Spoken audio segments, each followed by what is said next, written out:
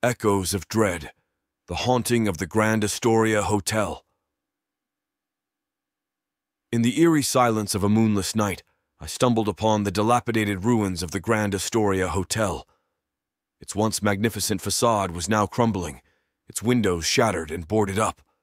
Curiosity gnawed at me, and with a trembling hand, I pushed open the creaking iron gates. As I stepped inside, a cold, musty odor filled the air. Cobwebs hung from every corner, and the floorboards groaned beneath my feet. I could sense a palpable presence lurking within the shadows, watching my every move. I cautiously made my way deeper into the hotel, my flashlight casting a feeble glow on the decaying grandeur. The lobby was once a masterpiece of opulence, but now it was a desolate wasteland.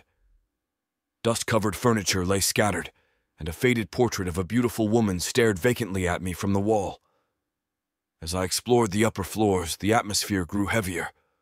The air crackled with an otherworldly energy, and I could hear faint whispers echoing through the empty hallways. I felt a chill run down my spine, and my heart pounded in my chest. In one of the guest rooms, I stumbled upon a diary hidden beneath a threadbare mattress. Its pages were filled with the haunting entries of a former guest. She wrote of strange noises, flickering lights, and a feeling of constant dread. She claimed that the hotel was haunted by the ghost of a scorned lover who had been murdered within its walls. As I continued to read, a sudden gust of wind slammed the door shut, plunging me into darkness.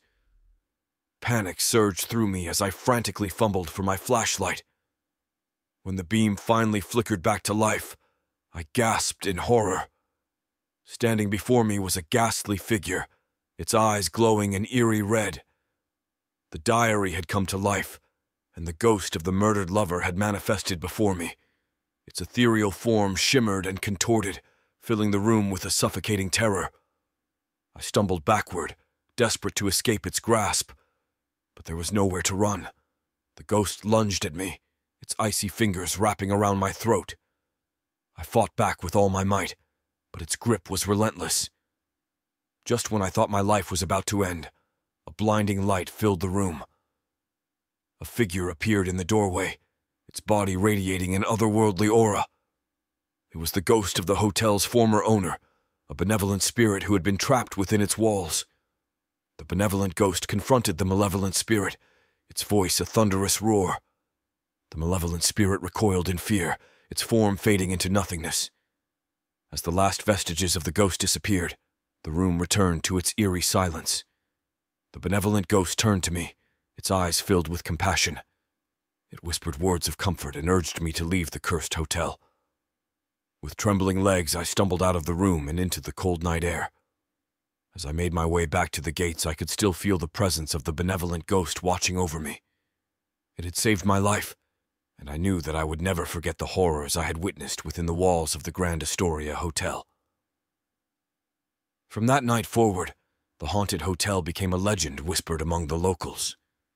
Some dismissed it as a mere tale, but those who had experienced its horrors knew that the curse of the Grand Astoria was real. And so, the dilapidated ruins stood as a testament to the darkness that lurked within the shadows, forever haunting the dreams of those who dared to venture inside.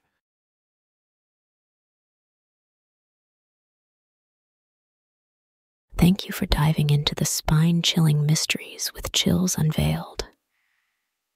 If you've enjoyed the eerie tales and creepy narratives that send shivers down your spine, make sure to subscribe to our channel for more hair-raising content.